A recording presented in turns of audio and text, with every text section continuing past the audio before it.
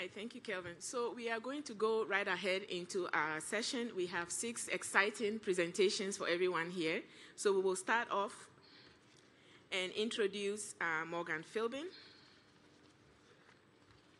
Dr. Morgan Philbin is a social and behavioral scientist whose work explores how social structural factors impact health outcomes for vulnerable populations. Welcome. Thank you. Oh, perfect. So thank you so much for all of you for, sorry, I'm just going to check what time it is to make sure I behave.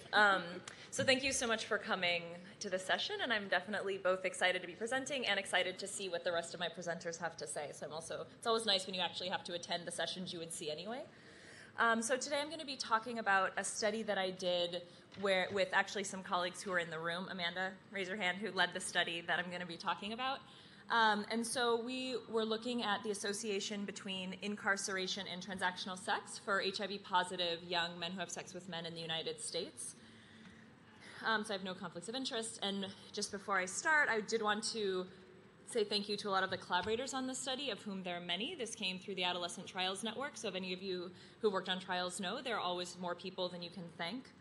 And so in addition to the collaborators, also the funders, which was NICHD, and then the support I have from NIDA.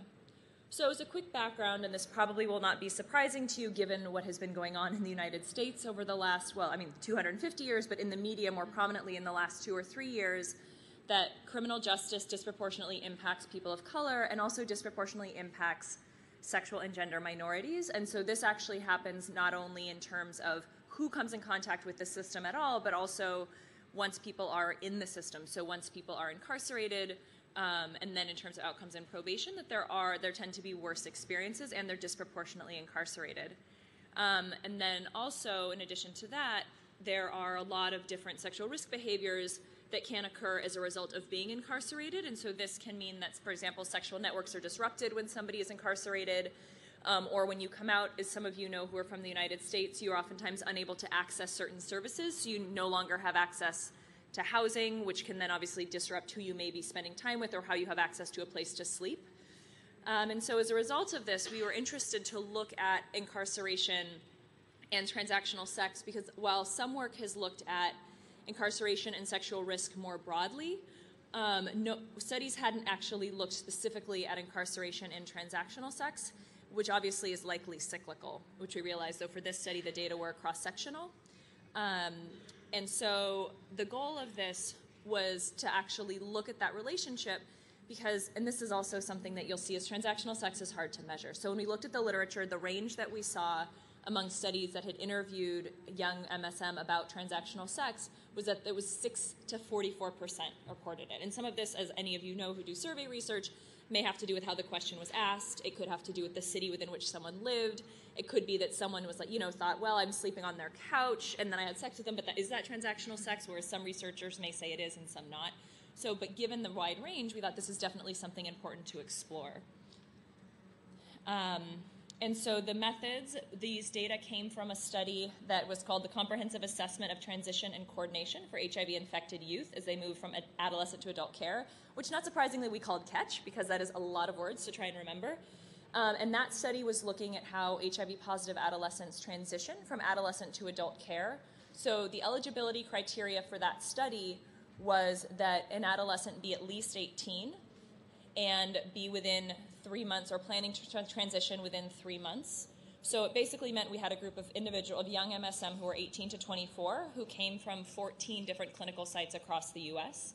And they were recruited from 2015 to 2016. And in the end, we ended up with a sample of about 100. And so when the youth came in at baseline, they provided informed consent, and then they completed an ACASI survey, so an audio computer-assisted self-interview, which we did because we were afraid that if we were actually interviewing people face-to-face, they may be more reticent to disclose certain behaviors. And so we had them do it with a computer, and that we asked questions around psychosocial characteristics and medical and behavioral history, and then we also had medical records that we could extract for other information such as viral load and CD4. And so the main outcomes of interest included asking about history of incarceration, so ever been in jail or prison. We also asked about last 3 months, but thank goodness the N was quite low. And we also ask about transactional sex, which for the purposes of this study was defined as ever having exchanged sex for money or drugs. And then statistically, we did a multivariate logistic regression to look at that association. So I know that the table isn't that large, so I'm just going to talk you through the main demographic characteristics of the men that we looked at. So the majority, about 75%, were 24, so the sample was definitely more on the 24 side versus the 18. They were nearly all racial and ethnic minority individuals, and the majority were not in school and were single, and then over 60% earned less than $12,000 a year. So this is definitely a marginalized, relatively unstable sample, particularly since nearly half had been homeless at some point in their lives.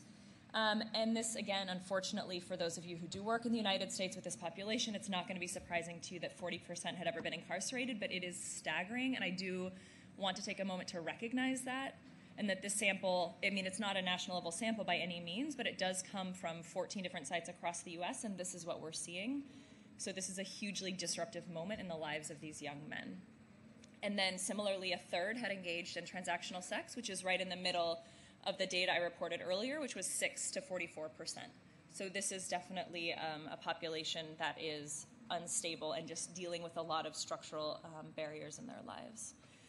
So then what we did when we ran the multivariate model is we found that having ever been incarcerated was independently associated with transactional sex, and you can see the odds ratio is around 3, as was being 24 years old, which I can talk about a little bit, but being 24 years old versus younger, and some of that is just over time as you have more options to have engaged in transactional sex, and then being homeless. So again, based on what we know, that if you don't have a place to live, sometimes you will have to sleep with somebody in order to have somewhere, because a lot of the people that we've talked to in other studies qualitatively will say that, particularly for men, the homeless shelters are quite unsafe spaces, and so for them it's actually better to either be on the streets or to sort of be unstably housed with friends than to actually enter the homeless shelter system. So in sum, one of the things that we found is that incarceration by itself, as opposed to previous studies that have looked at these sort of cumulative life stressor models, is actually something that did matter for these young men. And particularly, I want to point out that these young men were really facing a lot of intersecting marginalized identities. So thinking of the sort of syndemics model or this intersectionality, that these men that we worked with were HIV positive, they slept with other men, and they were racial and ethnic minorities. So there are a lot of different factors in their lives for which they can be stigmatized and targeted by the criminal justice system. And as a result, that this places them at higher risk for transactional sex, which for many of them was simply a survival tool. And I also want to note again that this is not occurring in isolation. This is not something the youth are sort of doing independently of the world in which they live, and that a lot of these adolescents are coming up in cities where high school graduation rates are 50, 60%. It is incredibly hard in the U.S. as a young black man to find stable employment that is going to offer any sort of stability that is not regulated by shift work, and that is going to offer health insurance. And so as a result of these intersecting structural factors, there are a lot of things that can cause these men to engage in these types of behaviors. And I also want to talk about, too, given the fact that Jeff Sessions is our Attorney General, the way that policies are shifting around substance use and incarceration and criminalization in the United States, that I don't have a lot of faith that that things are getting better at the rate we're going. And so just really thinking about the way that even if we can look at policies at a city level, I mean, I live in New York City, so I realize that I am really blessed to live at a really deep blue dot. But just thinking about what we can do where we can for the moment, and so to really see if there are things that we can shift, because the policies that are coming up around substance use disproportionately target people of color and also gender and sexual minority youth. So in conclusion, we just wanted to point out with this research the importance of thinking of this relationship between incarceration and sexual risk more broadly, but particular transactional sex as a key point of health disparities that can be driving some of the HIV risks that we talk about for young men who have sex with men. And also thinking about more broadly that while there were some individual level factors associated in the model, some of the structural things like homelessness are also more likely what is driving a lot of this challenge, and the policies that are related to the criminal justice system as well. And so thinking about, because these adolescents were HIV positive that we worked with, that whether there are some ways from a clinical perspective, because these, by default of being in the study, were engaged in care in some level. So thinking about whether there are ways through the clinical system, whether it's engaging them with case management or social workers to help with things like getting a GED or getting access to housing or even getting help paying with insurance or electricity, to think about if there are ways from a clinical perspective that we can help address it, even if it's sort of stopgap measures. So I did hear that we're going to wait, I think, for questions until the end. So no questions, but thank you guys very much. So thank you, Morgan, for your presentation and for keeping exactly to time. Congratulations. As she said, we will wait to the end of the session. So if you have questions for any speaker, kindly write them down, and then we can deal with the questions at the end of the session. So with that, we will introduce the next speaker, which is Danielle Chiaramonti. And Danielle is a doctoral student at the Michigan State University's Ecological Community Psychology program. Her work broadly focuses on structural change, promotion of health and wellness, and increasing access to resources for individuals at risk for or are living with HIV. Thank you, Nadia. Thank you all for letting me present today. I'm a first-time conference attendee, so this is pretty exciting for me. Before I begin, I'd just like to thank my colleagues at Michigan State University, and my work is also part of the Adolescent Trials Network, which you already heard Morgan discuss, so I won't have to repeat myself there. So, as we all know, why we're all here today, the HIV epidemic among youth and adolescents is a serious public health concern. Specifically, within the United States, 1 in 4 HIV infections occurs among youth, and about 60% of youth do not know that they are infected. Because the bulk of the HIV epidemic in the United States does occur among young men who have sex with men, programming and efforts targeted specifically towards young women are rare. Consequently, we lack a lot of empirical evidence about the social and structural inequalities that we know are putting young women at a higher risk for HIV. Globally, of course, this is also true, and this was reinforced a lot at the opening ceremony on Monday. Young girls are disproportionately affected by HIV because of gender-based inequalities, threats to their human rights, and social stigmas that really put them at high risk. So, one of the leading theories that has been applied to understand women's unique risks to HIV focuses on the power dynamics in relationships.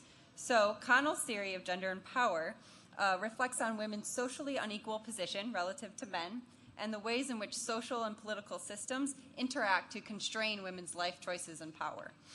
Specifically, Connell talks about 3 fundamental structures that characterize these gendered relationships. The first being sexual division of labor. And so this is sort of your socioeconomic factors, the ability to access, have, and control your own finances. The second structure is the sexual division of power. And this refers to sort of power imbalances in relationships. For example, engaging in relationships that a woman might easily be taken advantage of. And the third structure is what Connell calls cathexis, which refers to social norms that may limit access to information. So a great example of this in the United States is the conservative culture around gender norms and sexuality education that make it very hard for women to learn about sexual education in this country.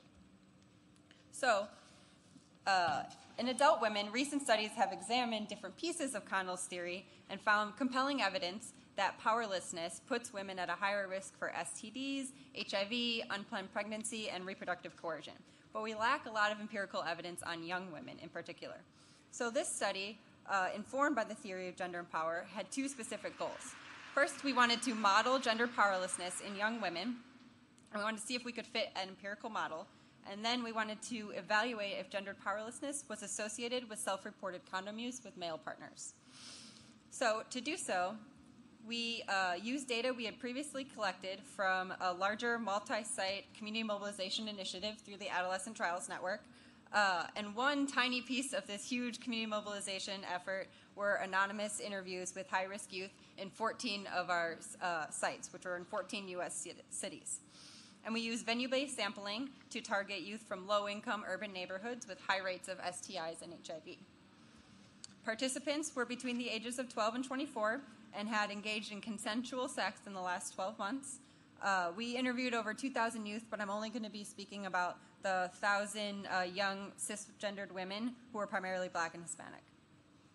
So the analysis had several steps, so bear with me. The first step was to determine the structure of gendered powerlessness in our sample. So by that, I mean we took half of our female sample, our calibration sample, we called it, and we selected items from our interview that we thought reflected Connell's ideas of gender and power. And we subsequently ran an exploratory factor analysis to see if response patterns aligned with that theory.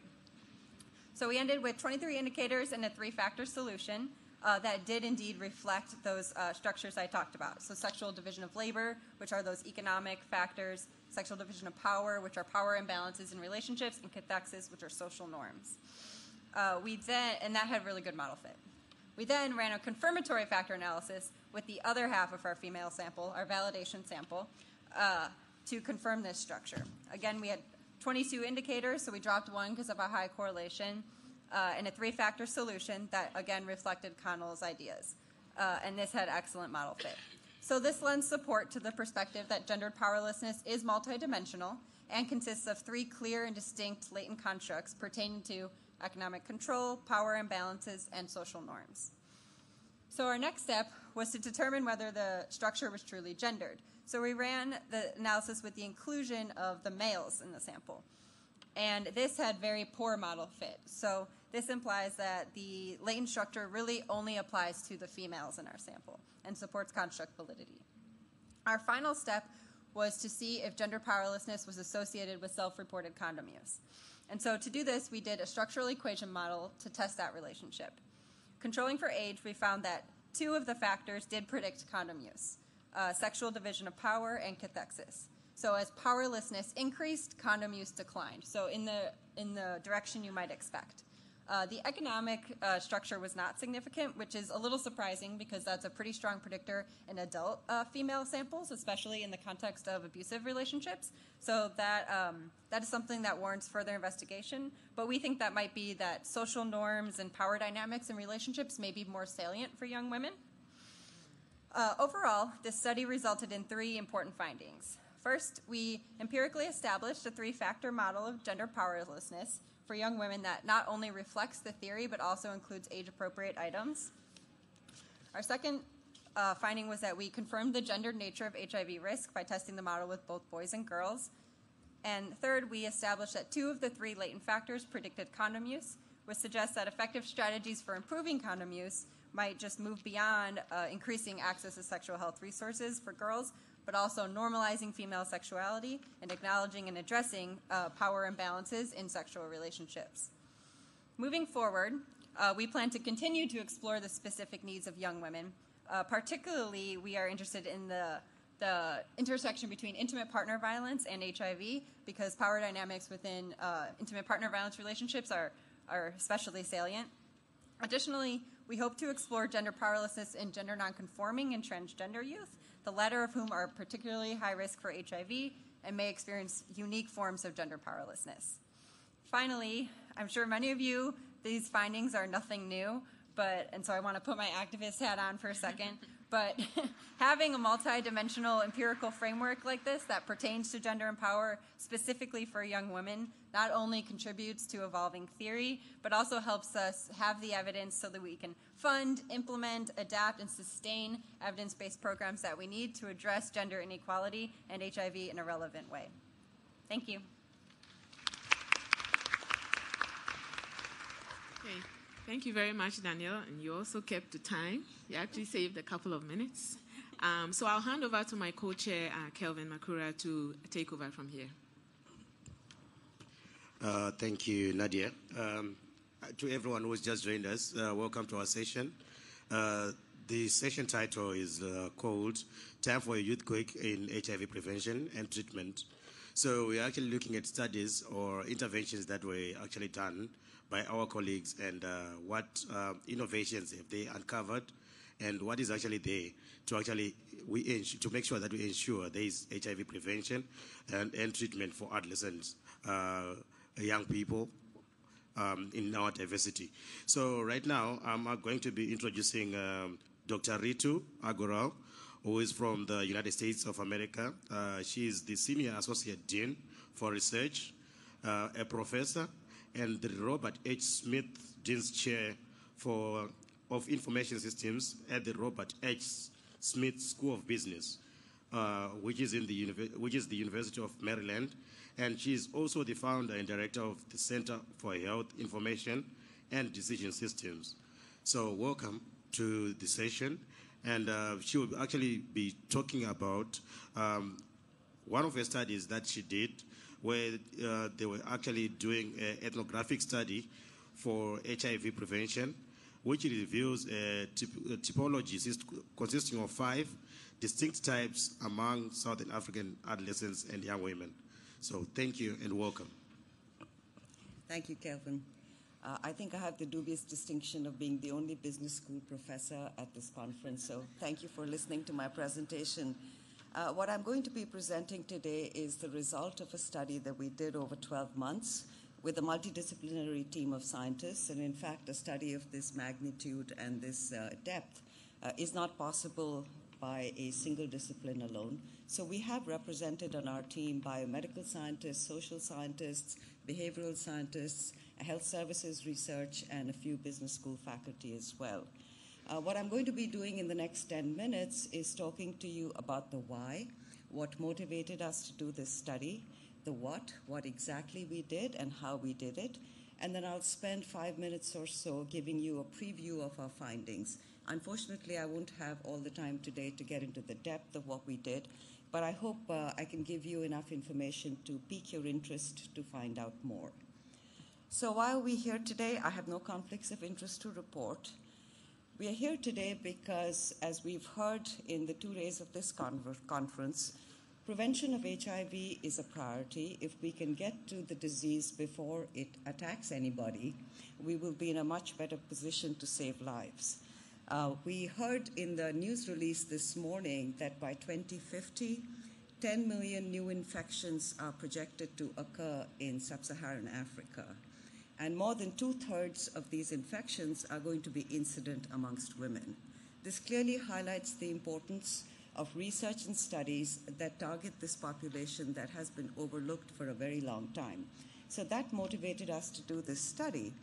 When we look at the recent clinical trials that have been conducted amongst young women in sub-Saharan Africa, the VOICE trial and the ASPIRE trial, we learned that even though the drugs that were examined, the products that were examined in these studies were safe, they were not effective. And why were they not effective? Simply because the women that were being targeted by these products did not use them. Not only did they not use them, they also misreported their adherence to the study researchers.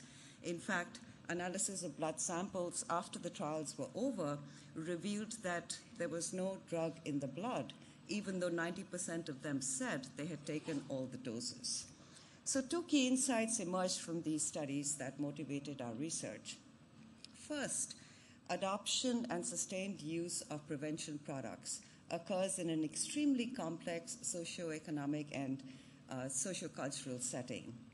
And unless we have a clear understanding of the experienced reality of these women in their day-to-day lives, we're only going to end up designing products that they don't want to use. Second, these are products that are deeply personal. They delve into issues of sexuality and stigma, and unless we can unpack the psychological and behavioral nuances that underlie product use, again, our product rollout activities, our product rollout efforts are not going to be successful. So this motivated us to embark on the study that I'm presenting today. We embarked on an extensive study using a mixed methods design, both qualitative and quantitative techniques. Today I will be presenting the results from our qualitative study. Our study was loosely titled Promoting HIV Prevention Among Low-Income Women in South Africa, Behavioral, Sociological, and Product Marketing Opportunities and Challenges. We focused on 3 major metro areas, Johannesburg, Durban, and Cape Town. Our respondents were urban and peri-urban women, young women, girls and young women, in the living standards of measurement 4 to 7 scale, which means they're somewhere in the middle of the socioeconomic spectrum. target respondents were young black females aged 14 to 25, with subgroups 14 to 17 and 18 to 25 years old. Our qualitative data are extensive. We interacted with over 122 women, which is a very large sample size for a qualitative study. We started with expert in-depth interviews where we spoke with 11 subject matter experts, ranging from public health officials to sociologists to other scholars within South Africa who would give us some insights into the socio-cultural context. We followed this up with 32 depthnographies with young women where researchers immersed themselves in their lives for 3 days each. Then we took 8 digitally savvy participants and asked them to maintain an online journal where they recorded all their thoughts, their emotions, and their activities. We followed that by hostess home groups where we observed interactions between the target respondents and their friends, fully understanding that social interactions have a huge role to play in the promotion of prevention products. This was followed by in-depth interviews with 11 key influencers in these young girls' lives, which included their mothers, local community leaders, and village elders. And then, because we felt our understanding was still incomplete, we followed that up with 6 in-depth interviews individually with the young women and then paired with their partners. So this is the corpus of data. We analyzed these data using a variety of qualitative techniques which are fundamentally predicated on inductive reasoning. We extracted categories. We used content analysis to identify relationships. We examined all the concepts, the categories, and the relationships.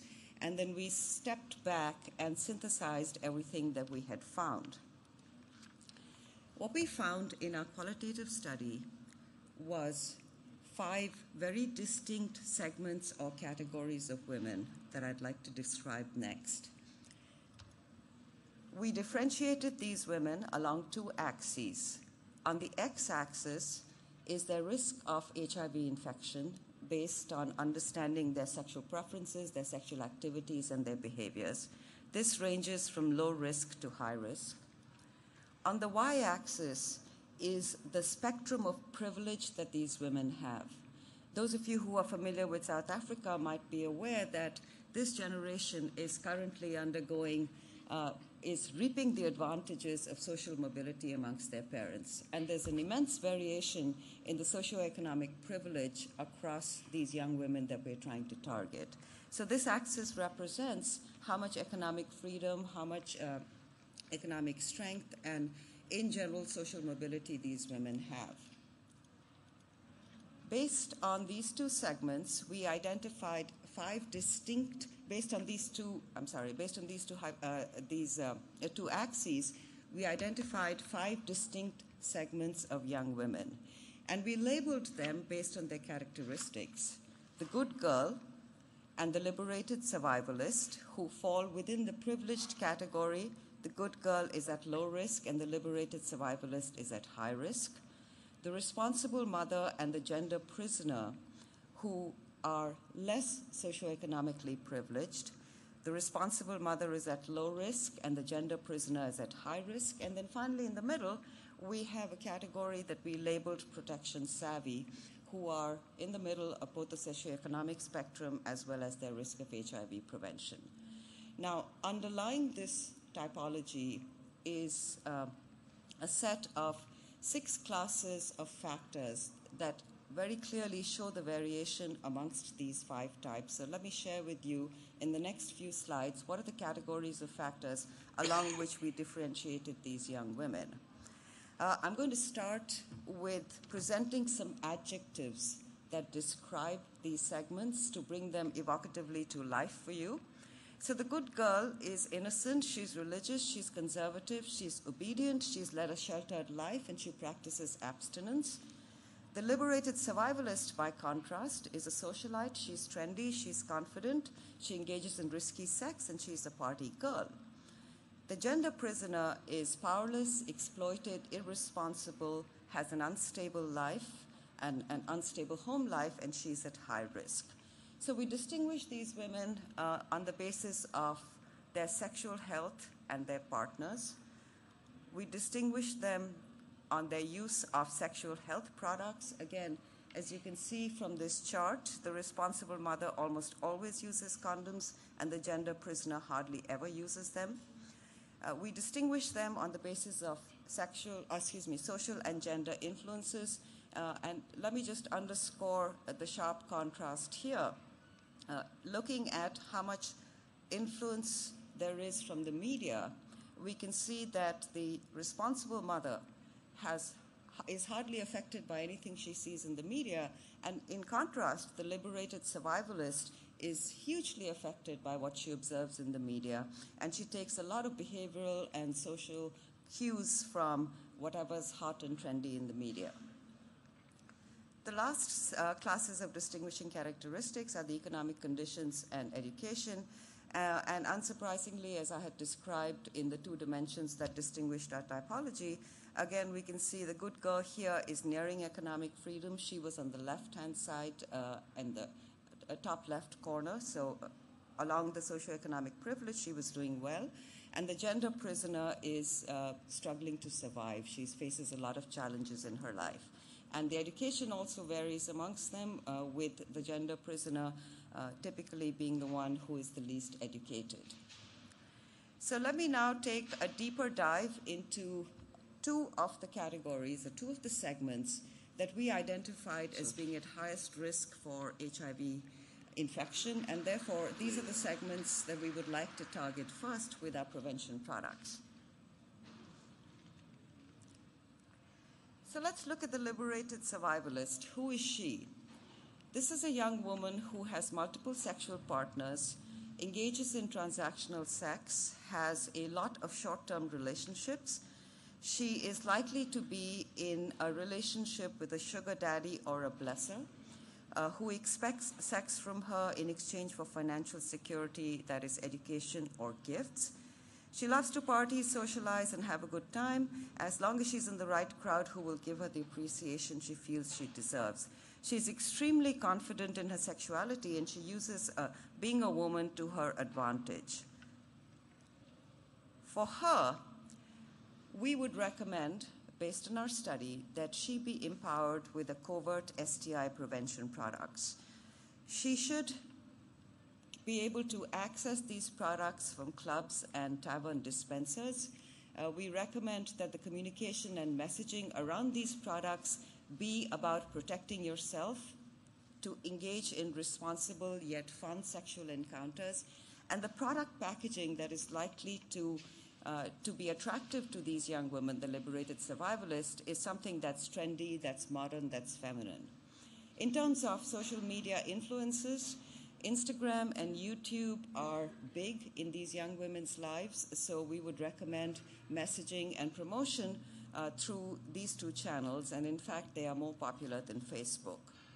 So again, to summarize, the liberated survivalist is at high risk for HIV prevention, and she has HIV infection, and she has multiple and impulsive sexual encounters that make her vulnerable in the moment. The gender prisoner, recall that the gender prisoner is at the lower end of the socioeconomic spectrum, and here's what her psychographic profile looks like. She's economically very unstable. If I had to use a couple of adjectives to describe her, powerlessness and lack of autonomy characterize the gender prisoner. She is in sexual relationships where the choice of prevention products is driven by her partner's preferences, so she has little or no autonomy in her choices. She is in a relationship status where she has multiple sexual partners, often for very short periods of time, and she typically lives in an unstable home. Her economic instability has placed her in a very precarious situation. Her lack of know-how and her lack of power make her the most vulnerable of all the segments that we studied. For her, the key to adoption of HIV prevention products is that they be easily accessible and very covert. Why do they need to be covert? Because she needs protection without him knowing, Remember, she is in a power imbalance, and I was delighted to hear the previous presentation about power imbalance in sexual relationships. She is in exactly that kind of relationship. So the packaging has to be extremely discreet and covert. And because these young women don't have access to traditional healthcare outlets, they would be most reachable through mobile clinics, and the product should be distributed through shebeens and taverns. These women are not very active on social media. The best channel to reach them is through WhatsApp, because that's more prevalent amongst them than Facebook. So let me conclude. I hope I've given you at least a taste of what we found. There's an incredible level of depth in each one of these segments. We are following up with the analysis of our quantitative data, which includes a survey, a detailed 40-minute survey of 1,500 young women to cross-validate the typology, and I hope to present those results perhaps next year at the AIDS conference. So to conclude this part of the study, I think what we learned above all are the limitations of a one-size-fits-all approach. I started my presentation by saying that we've had some spectacular failures, if I may characterize it as such, from major clinical trials where there was very low adherence and uptake of HIV prevention products that were in fact safe, but they didn't turn out to be effective. And one reason why these trials failed was because of the differing motivations, beliefs, and the socioeconomic conditions in which these women live, their experienced reality on a day-to-day basis. Our study highlights the central importance of the sociocultural context in product conceptualization and design, and also in promotion and marketing strategies. So what I'd like to leave you with is the thought that we talk a lot about precision medicine with regard to treatments. We also need to be thinking about precision marketing and precision product positioning when it comes to the uptake of these highly personal, highly stigmatized products. Thank you. Thank you very much, Dr. Agaro, for this very strong intervention that you actually uncovered here in your studies. So let's just try and keep our time, because we have 10 minutes for every presentation, and then we'll leave the rest to our colleagues and partners who are in this room. So let's just try and use our 10 minutes. So our next presenter is Nicole Ago, who is from the United States of America also. Dr. Nicole Ago is a social psychologist in the Departments of Engineering and Public Policy and Social and Decision Science at Carnegie Mellon University. So please welcome to the stage. And she is going to be presenting on PrEP and mental models assessment for young African women, motivations and barriers to PrEP, initiation and adherence. Please welcome to the stage. Thank you so much. It's a pleasure to be here, and it's also my first time to be at this conference, as well as my first time to give a 10-minute presentation. But I see no reason why I shouldn't be able to hit it out of the ballpark, so I will do my best. I should, before starting, I should thank my collaborators who are listed in tiny print at the bottom of this slide. The themes that I'll present to you today are taken from a manuscript in progress that we are co-authoring. So let me go pretty quickly through the background, because I believe most in this room will be familiar with it. Essentially, young women in sub-Saharan Africa still have one of the highest HIV incidence rates. But despite that, we've seen low use of biomedical HIV prevention tools in recent clinical trials. So there's a consensus around the need to better understand and meet user demand, and particularly to understand the context of young African women's lives and how PrEP would fit into them. So it's in that vein that the POWER project was conceived and funded. POWER stands for Prevention Options for Women Evaluation Research. And it was funded by USAID and PEPFAR. The idea was to do extensive formative research into the context of young women's lives and then to use that to develop innovative tools and strategies for subsequent demonstration projects, which would then be evaluated.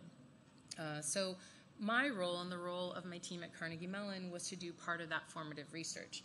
And we were tasked with understanding the motivators and obstacles for young African women's initiation and adherence to PrEP, taking their life context into account. So we asked, how do women construe their HIV risk versus other risks in their lives, or versus the risks that PrEP would introduce to their lives, and what then is the value proposition of PrEP for those young women?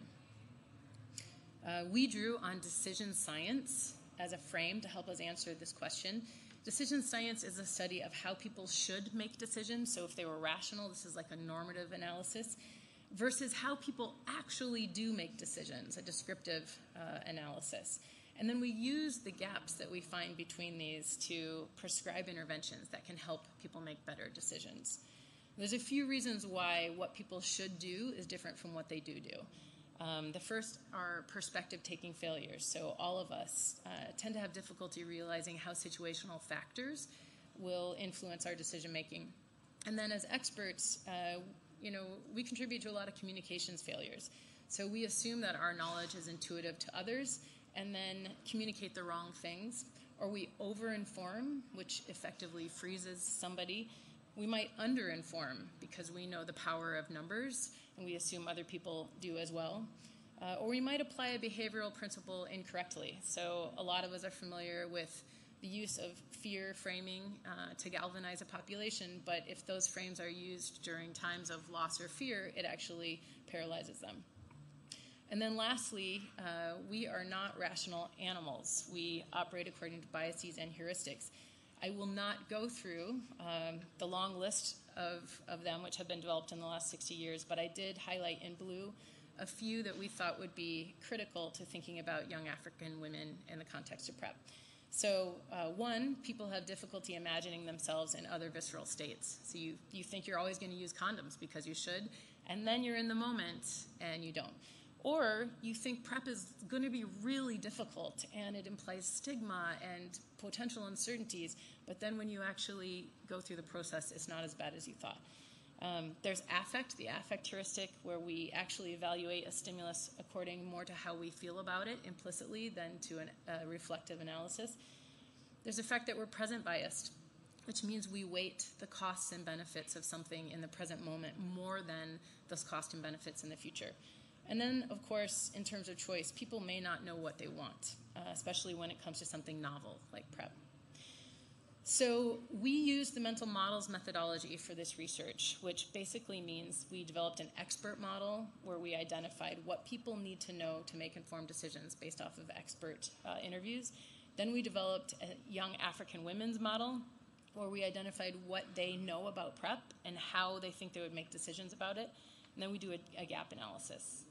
This research was conducted at 3 sites, Cape Town, South Africa, our collaborators at the Desmond Tutu HIV Foundation there, in Johannesburg at the WITS Reproductive Health Institute, and in Kisumu, Kenya at the Kenya Medical Research Health Institute. So we conducted the research over about a year and a half, beginning with an expert model in March 2016. We then spent about 6 months doing in-depth interviews at the 3 sites with young African women aged 16 to 25 who were sexually active, HIV negative, and fluent in English or a local language. We interviewed 48 women across the 3 sites, at least 15 at each site. And there were 2 interviews per participant, an hour for each interview, which enabled us to get really in-depth about their lives and to develop a familiarity with the interviewer in order, in that second interview, to talk about extremely sensitive subjects. We then followed up with a survey with the African women about 8 months later, and there were 243 women surveyed. We also surveyed men. The goal of the survey was to establish the prevalence of beliefs and attitudes identified in the interviews and to correlate demographic relationships to them. So very quickly, our median age for the women was 20 years. 44%, so less than half, had heard of PrEP, and only 5% knew anybody who had ever used PrEP. I am not going to walk you through this whole model, but it's important to say that the solid lines are the links, the thematic links identified by experts, and the dotted lines were those links that came up in the interviews with young African women. You will notice that a lot of themes in the literature are here. So the importance of finances into access to PrEP, or how other healthcare services or interaction with providers can influence access. There's social stigma, influence of family, friends, et cetera, et cetera. I am going to focus on two major outcomes. One in the upper right corner, uncertainty and negative affect, which we saw as a result of several themes. Young women's anticipated relationship consequences if they took PrEP, their inability to imagine the time span they would need to be on PrEP, and then what that required them to think about in terms of where their life was going, their moral consternation over the possibility that they would engage in risk compensation, and then just logistical effort and difficulties identifying how they would deal with logistics. So there's a lot of negative emotion there. And then also we'll talk about some risk perception issues. So in terms of risk in our gap analysis, in contrast to what experts thought, these young women cared deeply about their HIV risk. 84% of them said HIV would be worse for them than getting pregnant, primarily because they expected social exclusion. They also overestimated their HIV risk. So per single exposure, where objective risk is less than 1% for women, they perceived it to be 79% chance that they would get HIV from a single exposure. They understood some aspects of HIV and PrEP, but not necessarily deeply. And this led to a troubling outcome. So in one subsample, you saw that the perceptions of high risk meant people thought they had come into contact with HIV, but they didn't get it. And because they had such a shallow understanding of how HIV worked, or how HIV worked really, they had to come up with their own story about why they didn't get it. So those stories took three forms. One was, I must be immune, so I have the immune soldiers to fight off HIV, which of course would lead to the idea that you don't need biomedical interventions. Another was divinity.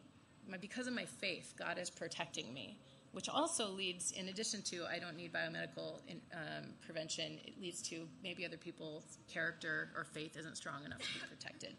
And then mistrust. Maybe the clinics and or the government have been lying to us and the risk isn't so much. Maybe they're just trying to influence our behavior. So that's problematic for a lot of reasons. But I'm going to move forward to the uncertainty and negative affect, basically the negative present bias that came from the umbrella of themes involving relationship turbulence, the idea that using PrEP could introduce trust issues into a relationship I care about. I'd have to lie to my family a lot, and I don't want to be that type of person. Or what if I do have more sex or more unprotected sex because of this? What does that mean about who I am? What does the future of my life look like? Will I be on this forever? Will I be, often these women are in situations of scarcity and structural barriers. Will I always be there? And that was difficult to think about.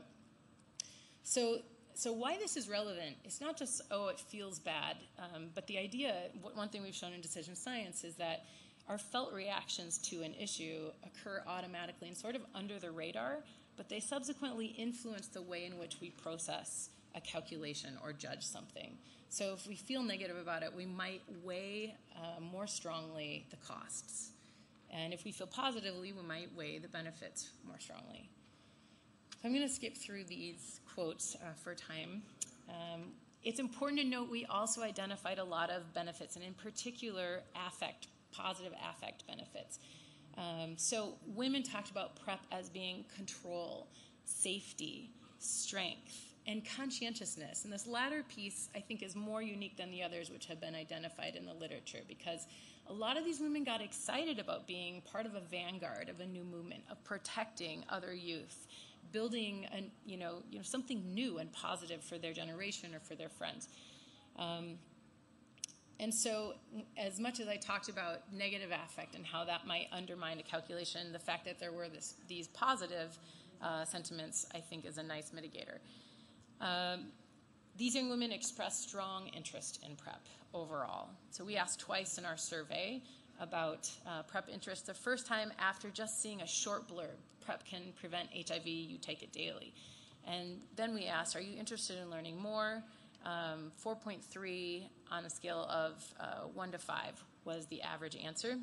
So that's very strong. We then gave them more detailed information, such as what they would come into contact with in a clinic. And this looked at daily administration of PrEP, regular follow-up visits, the need to continue using condoms, and then asked, would they still be interested or would they be interested? And here we saw a slight fall, but it's still 3.8 out of 5. So that's pretty strong. We performed an ordered logistic regression to look at what predicts a young woman's interest in trying PrEP in these areas, and found that living in Cape Town was a positive move vis-a-vis Johannesburg or Kisumu. Previous knowledge of PrEP, believing that you would use condoms less, perceiving that one would be able to take PrEP daily, so self-efficacy, and self-assessed 1-year HIV risk, all predicted or increased one's interest in PrEP. So we found it interesting that age, frequency of sex or condom usage, or having side partners or suspecting that one main partner has sides, none of these influenced interest. I'm going to skip through this summary, interest of time, but when we thought about how this might be useful for unrolling PrEP, we came to a few conclusions. First, in terms of marketing and branding, that folks should be aware of the affect heuristic and that it very likely is at play in young women's assessments of PrEP. So rather than trying to directly counter uncertainty or negative affect for women dealing with the complex relationship or identity issues, we said employ positive, effective images and branding. So empowerment, bravery, norms. Just go to the strengths of PrEP. Get people to think about whether it's right for them before they have to think about how to work it into their lives. In terms of counseling, single exposure is of no use. I mean, it's created problems, I think, for young African women and men in terms of, if I've been exposed to HIV, why don't I have it? So to get away from that, think more about lifetime risk, talking about cumulative risks. In terms of counseling, I know that there is a hesitation in the medical world to getting too complicated about mechanisms. But our takeaway was that it would be very helpful for youth to have scaffolding to understand how PrEP works. It could be pretty simple. But understanding HIV and PrEP will enable people to come up with better stories or solutions for logistical issues that come up with taking it. Creating a decision tool could be a very useful strategy for clinics because it enables young women to think through whether PrEP is right for them and whether their risk indicates it would be right for them without having to get into the affective complications I mentioned earlier.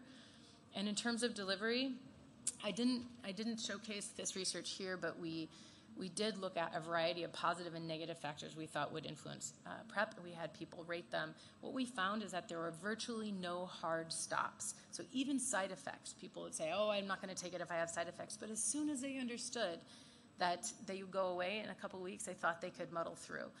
The only hard stops were financial and logistical. And so therefore, we think finding a way to overcome those, bringing PrEP services to the people, is going to be really important. And then lastly, I know that this has been discussed throughout, but PrEP-friendly health services, whatever it takes to make sure that the stigma and mistreatment that goes along with coming into a clinic can go away would be helpful. That's it.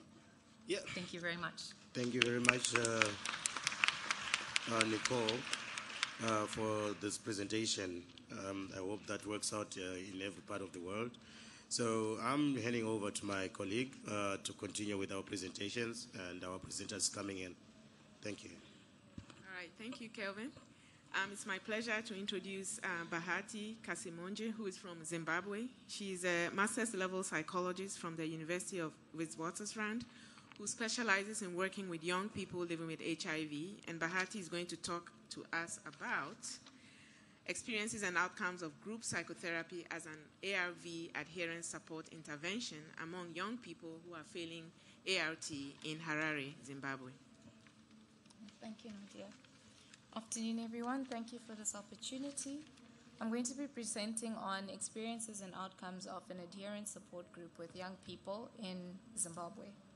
I have no conflicts to declare. So as we all know that adherence to art is a major challenge faced by young people living with HIV. They usually have this lower rates of suppression and retention in care. And this we see in our cohort at Newlands Clinic, where our young people have the lowest suppression rates. And by suppression rates at Newlands Clinic, it's below 50 copies per mil. If we take a look at the graph, we can see that those from 13 to 24 have the lowest suppression rates, particularly those who are between 15 and 24 years of age. There's limited evidence to inform which strategies work and for who, and so this study examined an adherence support intervention in young people who were supposed to be switched to second line after failing on first line.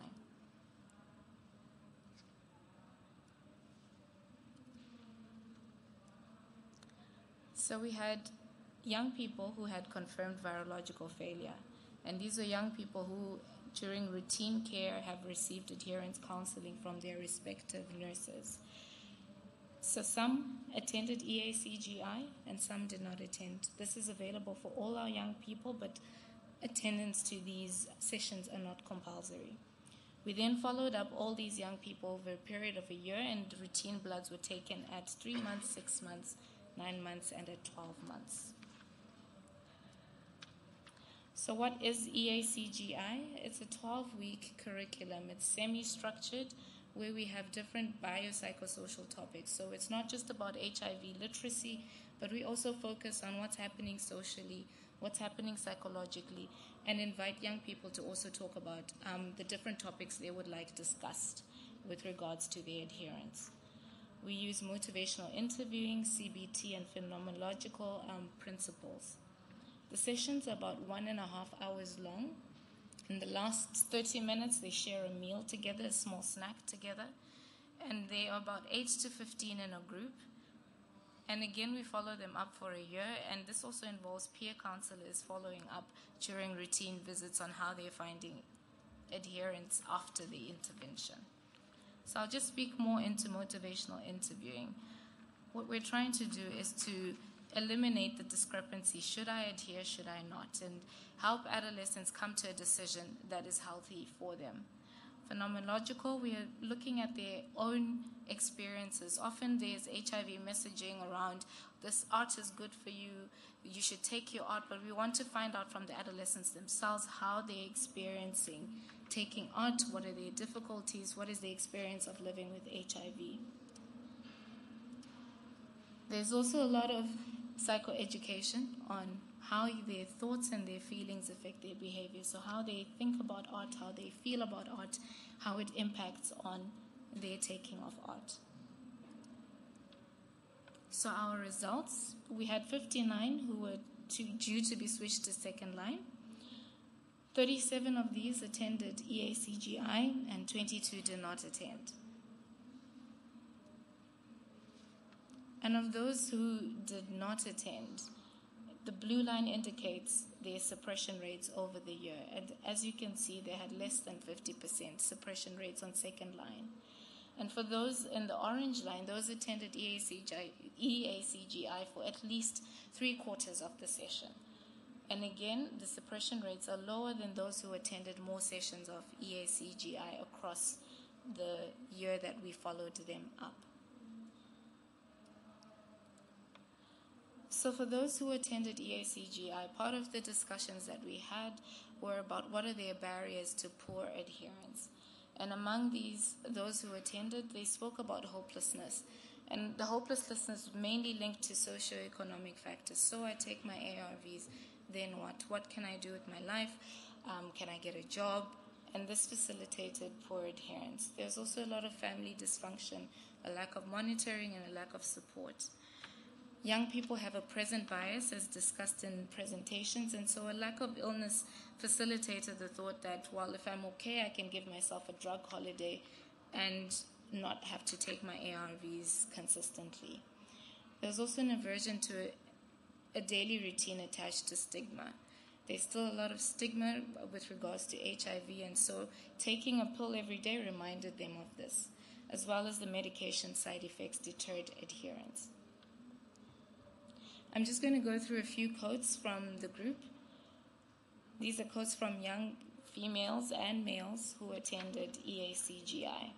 They spoke of HIV as being death, you're of no use, you're isolated, neglected, and discriminated. There's no longer a future. They remind you that you're worthless and sick, but they do help the immune system. Right? Again, there's a negative attachment to HIV and adherence, that it's fear, skin disease, desperation, death, home-based care, sickbed. And this was a young lady who talked about how she was told her skin would improve, but she did not see the benefits after taking her art, and she stopped because of that. And so body image is important for young women. And then another young person said, it is difficult to take pills every day because we are young, we forget. You also feel different and you feel ashamed.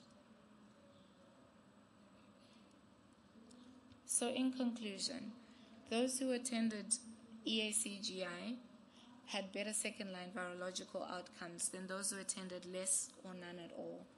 And we believe that EACGI is a promising tool for preparing young people, particularly when you want to switch them. The study was conducted using routine data, and so we did not randomize those who went to EACGI and those who didn't. And so there are underlying biases there.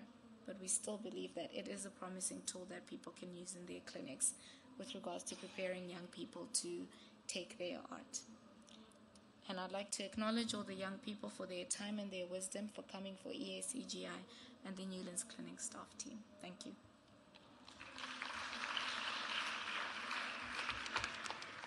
So thank you very much, Bahati, for sharing your experiences and findings on EACGI in Zimbabwe. I'll hand over to Kelvin to introduce our last speaker. Thanks, Bahati. And I would like to welcome Elona Tosca, who is from South Africa. Elona works closely with a team of multidisciplinary researchers, policymakers, and program implementers to conduct relevant research that can improve sexual and reproductive health of adolescents, especially those living with HIV. She is based in the University of Cape Town and Oxford. On her presentation, she will be presenting on the third generation of HIV, world's first longitudinal study of pregnancy in adolescents living with HIV. So help me welcome Elona to the stage. Thank you, everyone, and I must thank my co-presenters because I was told that they all had to cut their presentations down by 2 minutes, so time could be made for this late breaker abstract. So thank you, everyone. And today I will share with you in 10 minutes more of a taster of what is to come, and some research that builds on the work on colleagues in the room, and that focuses on perhaps a new group of young women that we should pay a bit more attention to. And Professor Lorraine Scher, sitting in the audience, has worked on this analysis and study together with a few other colleagues sitting here. Why worry about adolescent pregnancy and adolescent young women living with HIV? Well, we'll have lots of them soon, as we all know about the population bulge and about turning our youth growth into a dividend. And adolescent young women are stuck in an intergenerational circle of early adversity, which then feeds into some of these difficulties passing on to their children, and therefore the cycle repeats itself for the future generations. So we really need to figure out, sooner rather than later, what can we do to break this cycle of disadvantage? And of course, this is even more imperative for adolescents, girls living with HIV, because as we keep hearing, the new infections amongst 15 to 24-year-olds are continuing to increase despite our best efforts. So these young women are there, and we need to help them.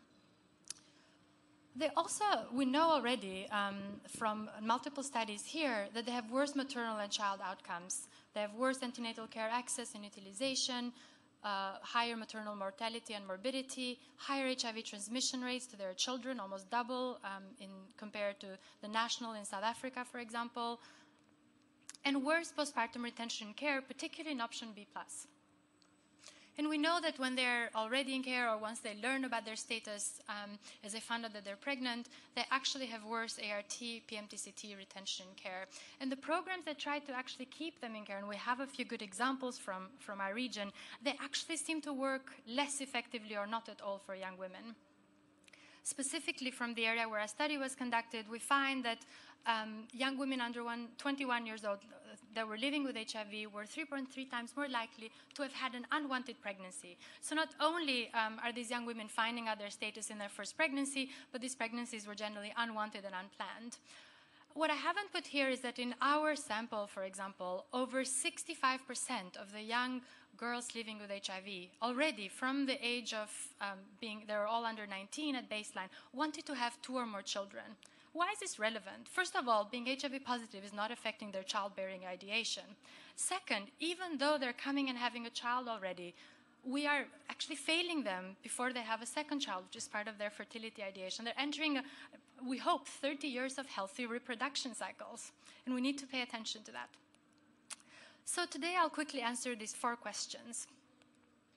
The data that I'll use is primarily from a study called the Mzansi-Wako cohort study, and it's a 3-year follow-up of adolescents. They were 10 to 19 years old at baseline. It was conducted in the Eastern Cape province of South Africa, and we followed them up 3 times, though the data I'll share with you today is only from the first 2 waves because we're still cleaning up the 3rd wave.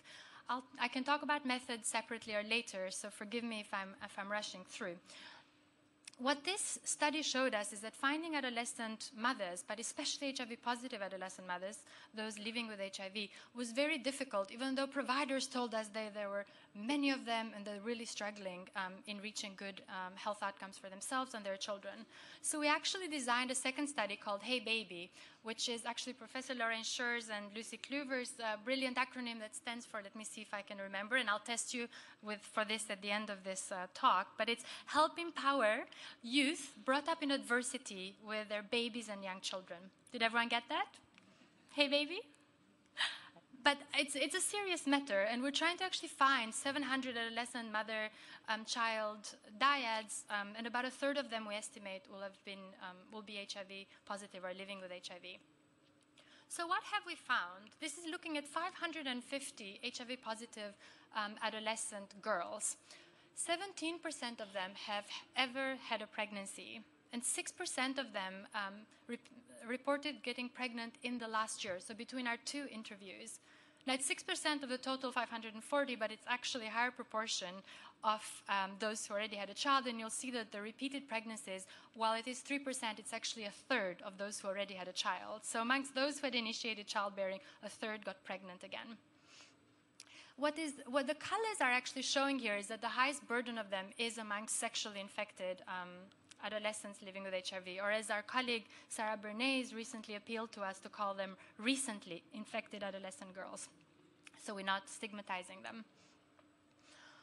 Professor Lucy Kluver and I have also looked at some other features that are particularly worrying in our sample. So 44% stopped taking ART while they're pregnant, 23%, 1 in 4, are mixed feeding their child, 2/3 of them reported missing at least 1 dose in the last 3 days. 17% of them did not know the status of their child, and 4.4% told us that they had at least 1 HIV-positive child, and we're still following up with them on the individual data. But that is nearly twice the rate of mother-to-child transmission or parent-to-child transmission in South Africa as of now. What's happening with their other outcomes? On your left, in the blue bars, you can see a comparison of 4 subgroups. Adolescent girls who were not pregnant or mothers, HIV-positive adolescent girls, adolescent mothers, and then the last bar, adolescent mothers living with HIV. And you can see that when it comes to school, there is an interaction effect. Adolescent mothers living with HIV have a much higher rate of dropping out. So not only they're doing poorly because they've become mothers, which is not surprising to many of us in the field, but there's something about living with HIV that is making it harder to return to school or is making them drop out of school. And you can see on the right in the green bars that they're also experiencing poorer health services quality. They're getting shouted at for having sex. They feel providers are angry at them. But this seems to be driven primarily by becoming a mother. And of course, pregnancy is very difficult to avoid visibly. It's easy to stigmatize against it because it's there in front of you. So we think that is in part why nurses also, or providers, find it easier to communicate with these young women in such a way that they feel shouted at. We also find that whatever sexual risk-taking may have gotten them infected, particularly in the case of the recently infected young women, is persisting afterwards. So you can see to the left that young mothers are continuing to engage in transactional sex, which may have been the reason why they became pregnant in the first place. But being positive or living with HIV and being a mother interacts when it comes to having older sexual partners. And we're still trying to understand what this is, and this sample is relatively small, as you may recall from the prevalence data. And then we try to understand what is actually happening. We know that psychosocial vulnerabilities, mental health distress, and mental health issues is associated together with structural drivers in shaping HIV infection. And these are rates of 4 mental health issues comparing the HIV-positive adolescent girls. The bars in red are those who did not have a pregnancy in the last year, and those in blue are incident pregnancy, so those who got pregnant between the 2 waves. And you can see fairly large differences and significant differences in terms of rates when it comes to PTSD and trauma and rates of depression. There were no differences when it comes to anxiety, and we know that can work a bit differently when it comes to safe sex. And the rates were a bit higher for suicidal ideation, but this was not significant. We then put these mental health and psychosocial vulnerabilities in a model, in a regression model, controlling for baseline pregnancy to see what was associated with incident pregnancy in the last year, so between our 2 interviews. We included factors such as age, rural residence, informal housing, other markers of poverty, orphanhood, these mental health issues, mode of infection, and whether they'd been in school consistently, since that seems to be a strong predictive factor. And what we find here is that if mental health issues are in fact associated with incident pregnancy, they seem to be operating through several different factors, and 3 specifically. I'm just going to walk you through these marginal effect models. So these are probabilities of reporting incident pregnancy in between the 2 interviews. So lower bars are better. We want them to be low. So from the left, you can see that consistent school enrollment, even for recently infected adolescent girls, is better. It's protective. And adolescent girls who are recently infected and have dropped out of school, or in fact weren't in school throughout the entire study, are much more likely to report a pregnancy in the last year. But adolescent women, I try to remember when I was one. I forever feel like I'm 17 plus many years of experience. But they don't want to be defined by risk profiles and by stigmatizing practices. So we asked them what they want. And these are just sample things that they told us that they wish they could have from Uganda, Sierra Leone, and South Africa. We have teen advisory groups in these 3 countries. And you can see some of the visuals are repeated. So the black silhouettes with a white background, that's like family and parenting training support. The healthcare providers in green are adolescent and teen responsive healthcare providers. And the sacks of money are the requests for jobs and employment. These young people, these were both men and women who had become parents, do not want to be defined by these risk profiles. They want to be helped to become fully realized human beings.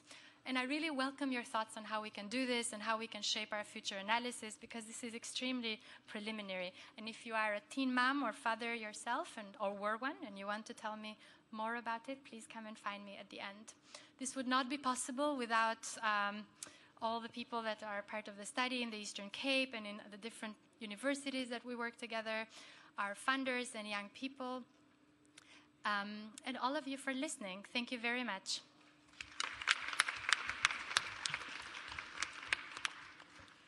Thank you very much. And this is actually one of our last presentation. And this wonderful panel of powerful women. And we're opening it up to the floor, where we expect questions and hopefully we'll get answers from people who did these studies. So I open it up to the floor. Hello, my name is Donna Futterman, and I'm from the Adolescent AIDS Program in New York, U.S. Excellent panel. I would love to say something to each one of you, ask a question, but I will limit my remarks to the colleague from Zimbabwe. I also have found through various projects that having a structured support group in which you move people along a continuum from what their issues are to some of the solutions is really important. That having support groups that just sort of let the attendees structure it really is not as effective as having a curriculum-based design that you talked about. So thank you for the work. I was wondering if you had any issues or lessons learned from recruitment and retention.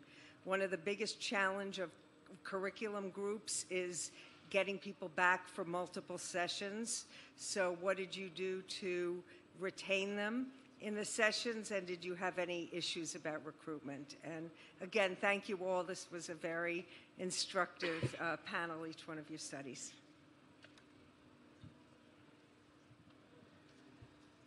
Thank you for your question.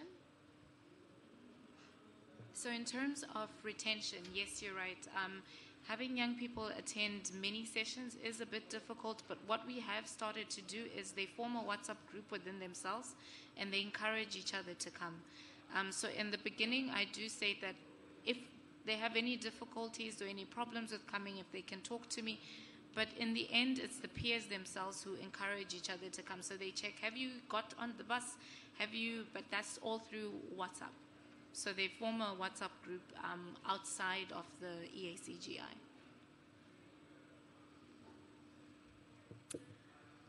My name is Constance Mackworth-Young from the London School of Hygiene and Tropical Medicine, and I just want to repeat thanks for a really interesting panel of a lot of sort of current research that's just coming out.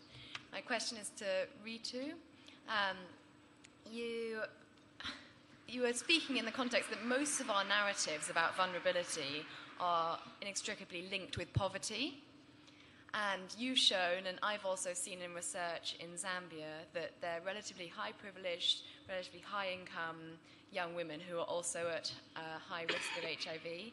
And I'm wondering how your typologies maybe can be used to shift our perception of vulnerability in this circumstance. Thank you for the question, and thank you for also highlighting that some of the assumptions that we've held about South African women may need to be challenged. And that was precisely the point of the study. We wanted to uncover that there are these nuanced descriptions of women that have not been paid attention to either in the literature or in any one of the prevention studies that we've conducted. So your point is, absolutely right on, that there are very privileged young women who are extremely high risk because of the social media influences and other kinds of influences that they're exposed to.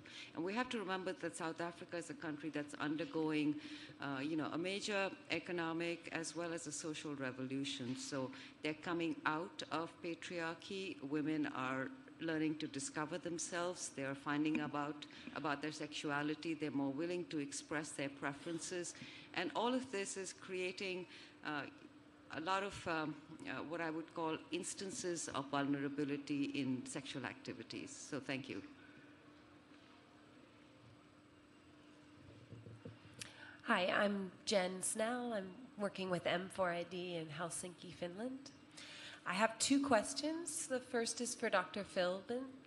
I was really interested in all of the data that you presented, and found it interesting that you didn't mention mental health, and so I wonder if you looked at that. And then my second question is for Ilona. I wonder if you have asked the girls how they feel about those pregnancies, to see if they're not using pregnancy as a way of feeling more empowered and happy. So that's it. Thanks. Okay, Sorry, I wasn't sure. I'll start. No, that's a great question, actually. And we did look at it initially in the bivariate analyses, and we didn't see a relationship, which was interesting. And it may be simply because of the way that we were powered, in all honesty, because of the relatively small sample size. So we actually have another Adolescent Trials Network study that was going on simultaneously that has a larger sample, and we're starting to do additional analyses with that and are going to look. We don't have, the incarceration questions aren't quite as nuanced, so we can't look at them in the same way, but we are going to try to see if there are other relationships between incarceration and mental health outcomes, and also incarceration and viral load. Thank you. That's a great question. And actually, a colleague of ours at University of Cape Town, Alison Swartz, has done quite a lot of really rich qualitative work on early fertility. So not a blaming phrase. And I'm hoping to kind of be informed and inspired by that as we do further analysis. The young women in our sample reported that over 90% of the pregnancies that I presented on were unplanned and unwanted at the time. Now, once they had a child, we don't have that data yet, but the Hey Baby study, which I mentioned I would test you on later, is actually ongoing and asks them about experiences of parenthood. So how they're dealing with being a parent, and how their mental health is after that, and experiences of parenting, like parental stress and parental well-being. So we'll stay tuned. We'll share that soon. Okay, thank you. Hello, everyone. My name is Lerato Mufokeng. I'm from the South African Youth Council, as well as a sector youth leader at SANEC level. I'd like to just firstly appreciate the presentation that was made by all the panelists. It was very informative and also thought-provoking. But the question that I want to raise, perhaps to start from Dr. Gara going down to the last presenter, is to ask how can we perhaps engage boys and men to address these new infections and teenage pregnancy, because these young girls and these young women, they're not having or engaging in sexual intercourse by themselves, but they are involved with boys. So I think perhaps we are talking a lot about what they are not doing and what the challenges are, but what are we actually saying about the boys and the men themselves? Thank you very much.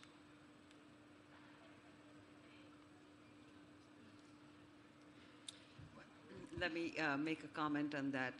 That's an excellent point, and we tried to uncover some of that in our study in the last set of qualitative data that we collected, where we had young women with their partners conversing together with the researchers. One of the next steps in our ethnographic work that we're exploring is to specifically target men to understand what their motivations and beliefs are, and whether they in fact could be the drivers of spreading HIV prevention products amongst the women that they interact with.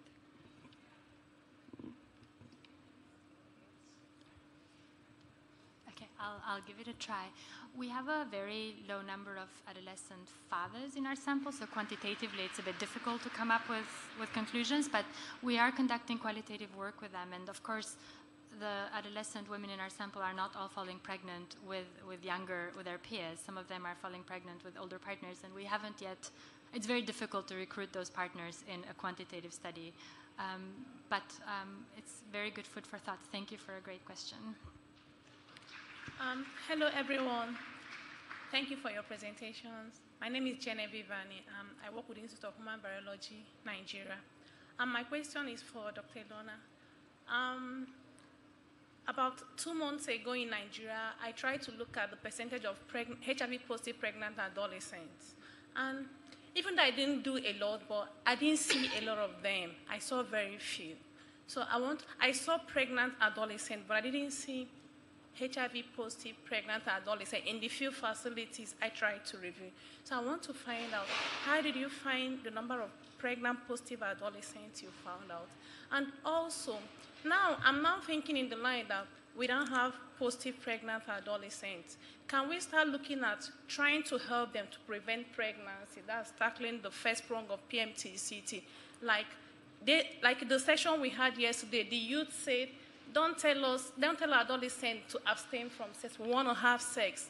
Preach to us that we should use condom. We should be fair, but don't tell us not to have sex. So can we look at, should we try to prevent pregnancy among the positive adolescents? Thank you. Thank you. Those are both excellent questions. Well, the second more of an appeal, and I couldn't agree more with you. I think the only way we can prevent unplanned, unwanted pregnancies is to help young women of all different wakes of life have healthy, safe, and enjoyable sexual lives. With regards to your first question, in South Africa, we have, at least in the last prevalence survey, because the new one, it's out and I don't recall the exact number, but we had an 11% prevalence amongst antenatal care women that were under 19 years old. So that tells you kind of what the incidence of HIV is in that rate. So 1 in 10 pregnant women, pregnant adolescents would be HIV positive. In our study, we found them by going to 72 facilities. So it's a whole municipality, and we started by finding first all adolescents living with HIV, and so we didn't purposefully choose the pregnant ones in there, and we've then sort of recruited more of their peers. So we're doing something that we call systematic sampling, which means we go and find them wherever they could be, including schools and churches and communities, because we know that many young mothers don't show up at facilities until they're about to give birth and then drop off the system. So wherever you and the 2 or 3 young women you can find in your community tell you they are, if it's hair salons, they'll be there. You'd have to think outside of the facilities. Yes, please go ahead. Me? Okay, thank you. I'm Vera Paiva from Brazil, working with teenagers and young people for a long time. And this was really, really a good panel. Thank you for inspiring research. I have one question for maybe to Nicole and Ritu. I don't know, but I would do it for all of you. I'm wondering if, for example, from Ritu's work, or what you tell us, you show how the model one size fits all doesn't work for young women, and this is an old discovery in the AIDS field, and you show the diversity, but you end up talking about marketing. And also from your, for example, I think it's for all of you, I would love to hear from you about that. I have a problem of social psychologists, for example, or people who can think about intervention, ending up with a marketing approach, which is not really putting people as agents, as subjects in a citizenship way of thinking. And I was wondering, what mediation would you suggest from your data to the intervention?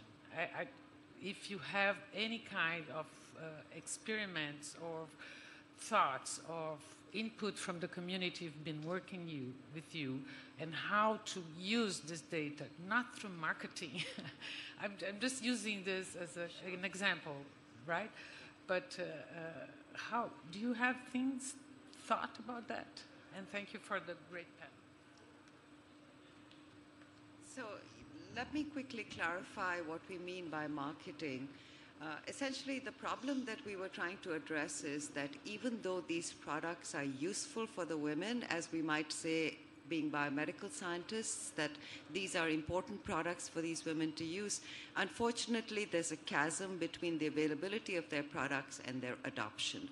So when we talk about marketing, it's really about what kinds of interventions will motivate and persuade these women, these young girls that we're trying to influence, that these products are useful for them and that they should adopt them. So that's the sense in which we're using marketing. And to your point about what are the specific interventions, absolutely. So what would be the next step that follows up on the qualitative work? It would be to look at what are the channels, what are the different social influences that could be used to persuade these women to destigmatize the use of the products, to allow them to be more self-determined in their choice of prevention methods, to take them away from the power imbalance that they feel with their partners. So the typology is not an end in and of itself, but it is to help guide the design of interventions and then, follow up randomized trials that would allow us to determine what would be the specific outcomes of those interventions. Okay, thank you, Doc. Yeah, I think we are running out of time, but we'll just give you 20 seconds. And so that we can allow our two people on the floor to actually give out their questions. And we'll just give you 1 minute each, and then 20 seconds to people responding. Operating under scarcity. Okay. So then, really quick, I have thought about this a lot, and I'm going to offer hypotheses because we haven't tested any of this. But my dream test would be to do a collective action kind of norm-based intervention. Why do I say that? I talked a lot about present bias in our study and about the need to feel positive, to feel good when your life is tough and, you know, structural barriers and emotional barriers and instability. So the thing about PrEP is if we can find a way socially to make it be a win, right? So imagine that you're creating an initiative with a group of other people. And every time you see each other, you're getting oxytocin and dopamine. You're lifting each other up in that. And I'm not just talking about a group. I'm actually talking about a norm intervention. So in another domain of actually bullying in schools, we've recently shown multi-million-dollar projects, I should add, that if you can determine what the network is and figure out who the hubs are, right, who are the informal leaders and influencers, and work with them voluntarily, to take on new behaviors, to champion them, not necessarily vocally or in a traditional way, but just to do things differently, healthily. We see more change. Why? People feel better following and getting rewards from their peer network than for other reasons, right? And on the other hand, even if they're not feeling great, people act based on norms more than attitudes or beliefs. So I feel like this is a really an area of strong potential for looking at behavior change in Southern Africa and maybe everywhere, to be honest. But it takes a little bit more money and a little bit more time. Yeah, thank you. Okay. All right, good afternoon, everyone. My name is Yvette Rafael, and I'm from South Africa. I must say I was unpleasantly surprised by getting the data and the results here and not having heard some of the results, because almost 80%, if not all, except the Zimbabwean study was done in South Africa.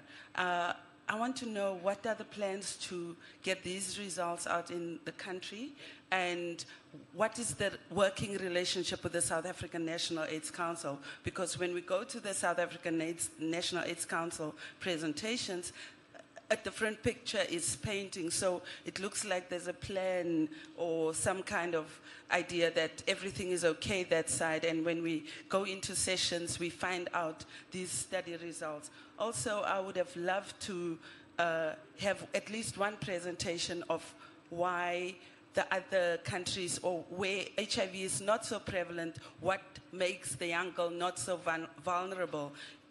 I just want solutions, and what we're getting from South Africa now issues is continuous problems. So what are the solutions? I see with risk profile, the powerful young woman now, she's also now at risk. So I'd like just to hear from the panelists who did the studies in South Africa. What are your plans to release it to the South African government, National AIDS Council, and also to young people who are part of this? I like the very nice change of words in describing my children, by the way, and not unwanted and all of that. And also, I was a little bit disturbed that somebody would actually think that a young girl in South Africa would use pregnancy to feel more empowered.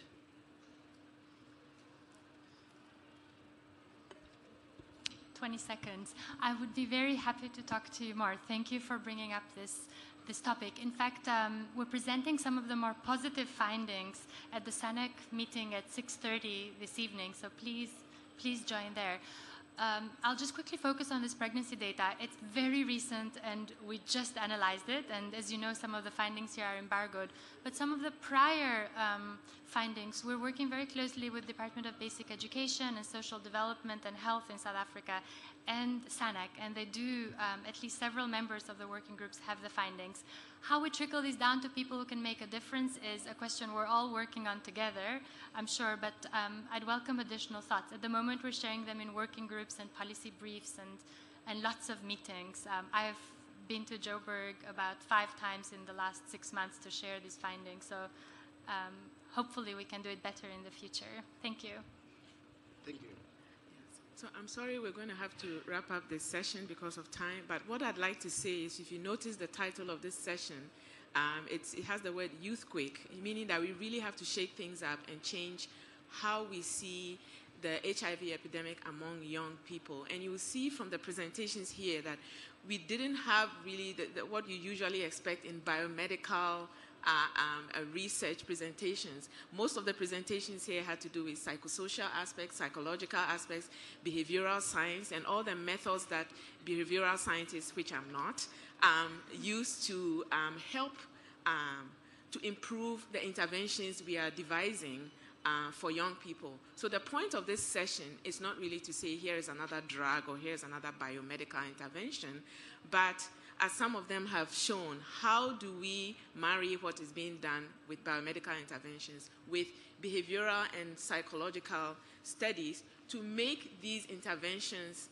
of value to our target population and to help the target population be able to make decisions that can increase the uptake of these very useful interventions. So I think it's a really important aspect of what we do in HIV prevention and treatment to make sure that behavioral science and psychological, studies are also really a high standard in helping to make sure that things go the way that we intend them to. So I really appreciate all our panelists. I appreciate my co-chair, Kelvin, and I really think that the work you're doing is very important. I really believe in social marketing and segmentation of your target population to make sure that the intervention that we have so much evidence for is actually being taken up by our target population. So thank you all for attending, and our panelists, I think, will be available for further discussion or questions. Thank you very much.